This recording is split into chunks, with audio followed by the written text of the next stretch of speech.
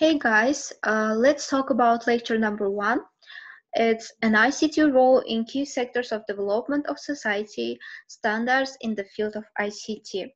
This is the agenda for today. First, it's definition of ICT, subject ICT and its purposes, an ICT role in key sectors of development of society, standards in the field of ICT.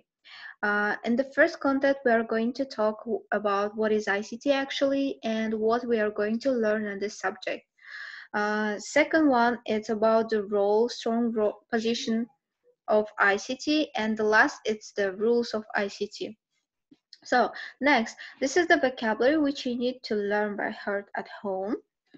And starting with the definition of information communication technology can be considered as an extended version of the term IT, as it involves a letter C, that represents the communication of data by electronic means, usually over some distance. Here, communication refers to the media broadcasting technologies, audio, video, processing, and transmission and telephony. And the next, what you are going to get during this lesson or during this term is how to get any information correctly, how we can convert it, store it, protect, process, and moreover, how to share with others with the help of digital technologies. Nowadays, we all understand that the computer is more than just a thing because of the big pandemic in the whole world. Now, the computer skills are necessary and highly related to this subject. We understood that ICT role got a strong position in our life, in every part of our life. And of course, in every specialty. Not only developers need the computer. Nowadays, also the other specialities as a biologies, pedagogical specialities, they need also computer skills. Why? Because of the online learning. They need to share with you with their presentation via WhatsApp, Telegram. These all tools help to communicate with you. That's why they need also ICT. Of course, in Kazakhstan as well, when IT is growing year by year. And also the last is about standards in the field of ICT. System of ICT standards is a complex of normative technical and normative methodical documents that includes the combination of correlated standards and other standardization documents related to ICT, as well as documents that define the methods of development of those, their correlation, confirmation, change, inclusion, usage, and replacement, including the methods of rating objects, whether they meet the required standards and other standardization documents or not. So you can get acquainted with the standards of ICT more when I will send you this lecture. At home, you have to just read it and take a note for yourself. Next, now you have to just, after listening my lecture, you have to just copy this link, copy, and then let's go here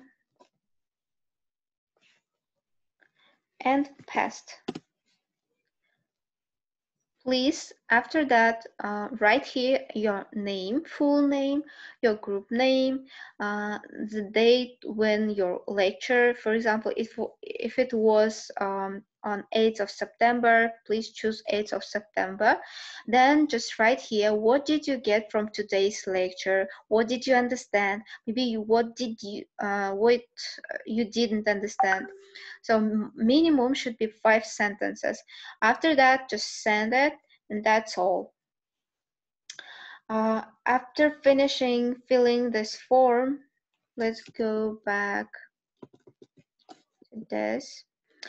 Your homework should be learning the vocabulary, the first which I already told you, but to make your way of learning more easy, I just did to you these exercises.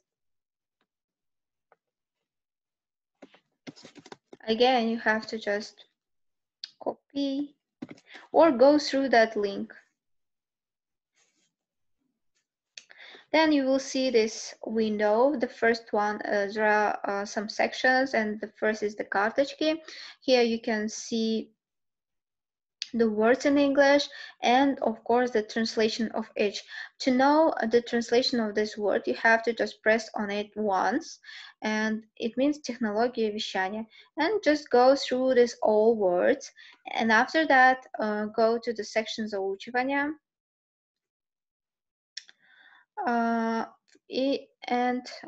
For example, приложение, it's application, right? Yeah. Запоминающее устройство, it's storage devices. You have to just train yourself with this. After that, you can also test yourself. Like this, like хранить, it's like to store. Устройство ввода и вывода, I/O devices, and so on. Just choose here whatever you want, like this. And after that, you can check your answers.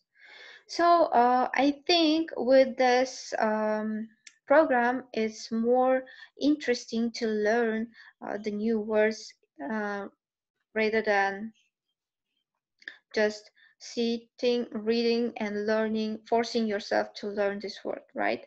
So everything, of course, is up to you. Decide for yourself which one is more easier.